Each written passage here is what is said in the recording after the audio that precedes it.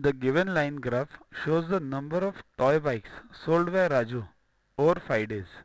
Here, 5 days means Monday to Friday. These are the toy bikes he sold.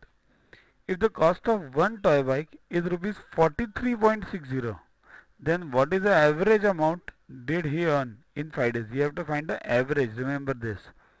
So first what you do is total number of toy bikes sold. So what are the sales? First day 30, then 55, then 40, then 60, then 70. Add them. The answer is 255. Now average toy bike sold equals to 255 upon 5. How many number of elements? 5. So answer is 51.